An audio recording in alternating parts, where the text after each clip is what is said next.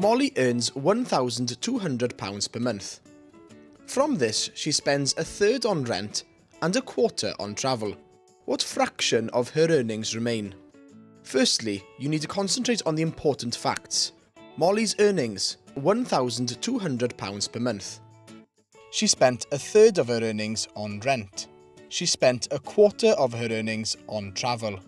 We need to find out how much is being spent on rent and travel. One third of £1,200 is the same as 1,200 divided by 3, which is £400. So £400 is spent on rent. Travel is a quarter of £1,200, which is the same as £1,200 divided by 4. This is 300. So 300 is spent on travel. We now need to find out the total that has been spent on rent and travel. 400 plus 300 is £700.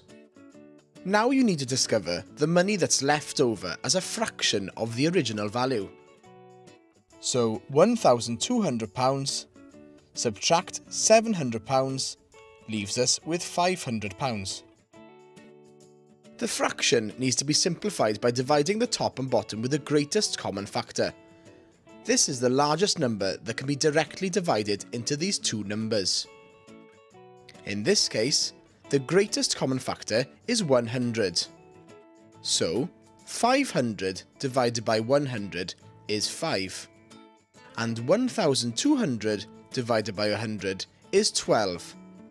Therefore, the answer is 5/12, which is written as 5 over 12. The second method uses only fractions. Firstly, you need to find out the fractions that are being spent. 1/3 plus a quarter. The fractions need to have the same denominator.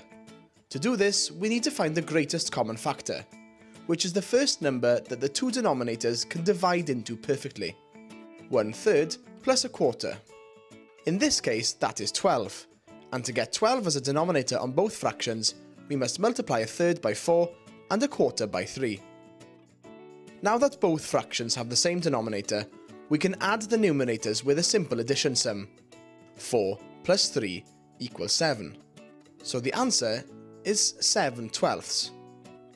So 1/3 plus 1/4 is the same as 7/12.